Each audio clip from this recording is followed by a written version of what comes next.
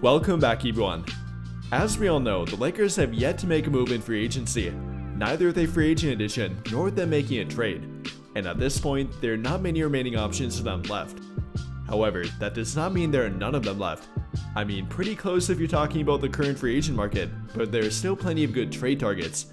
And although I don't find a trade very likely to happen for them, there is one that I would like for them to take a look at, which could realistically happen given the team they would be trading with.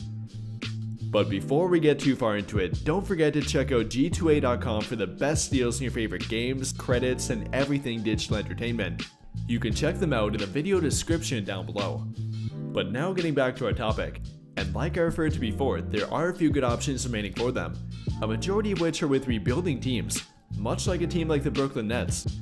Following them trading Mikal Bridges, they finally appear to be entering a full rebuild. They were in denial of it for a bit there, but they have now accepted it as part of their future. Though they got some more work to do before they can enter a full rebuild, as they currently have way too many veteran players in their team remaining. Even after trading Bridges, they have multiple vets in their team, including guys like former Laker Dennis Schroeder, Bojan Bogdanovic, Ben Simmons, Dorian Finney-Smith, and Cam Johnson, a majority of which would help them win too many games, aka something a rebuilding team does not want to do. And if they hope to have a top 5 draft pick next summer, then they will have to move on for a majority of them, if not all of them. And in my opinion, 2 or 3 of them would be great fits for a team like the Lakers. We already know Dennis Schroeder would fit well, and I think that Cam Johnson along with Dorian Finney-Smith would as well. In fact, they might be 2 of the best and most realistic trade targets left for the Lakers.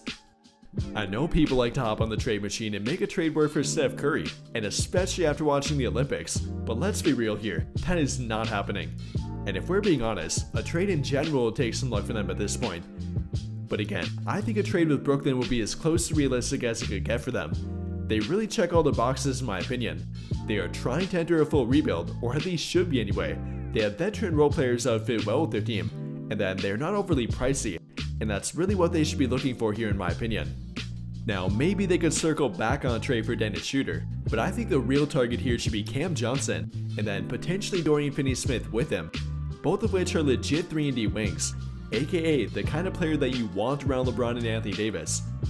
And simply put, the Lakers have none of them right now that are proven. I mean, the closest they have to one would probably have to be 21-year-old Max Christie, who might be able to fill that role for them, but neither we nor they know that for sure quite yet, as they have not even given him the opportunity to show it up until this point.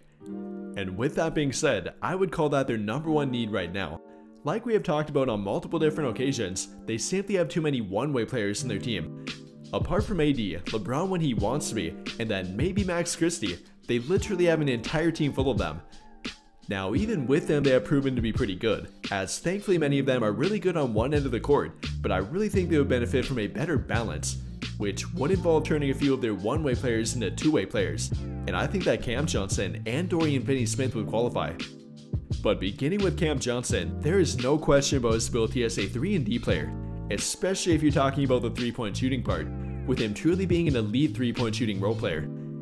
I mean, we're talking about a 39.2% career three-point shooter, and not to mention a 44% corner three-point shooter, and you are not going to find much better than that, especially not with the guy that is very likely available right now. But that's only one part of his game.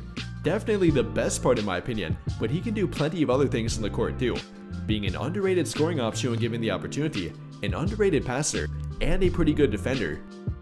After all, the guy's put up 13.5 points per game in only about 27 minutes per game during the past 3 years now.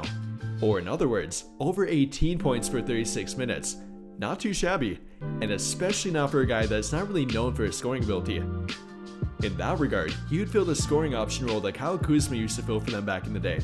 Only Cam Johnson would do it a whole lot better, as again, he is actually a reliable three-point shooter. And of his 6.2 attempts per game from 3, 4.8 of them were of the catch-and-shoot variety, to which he knocked down 42.1% of.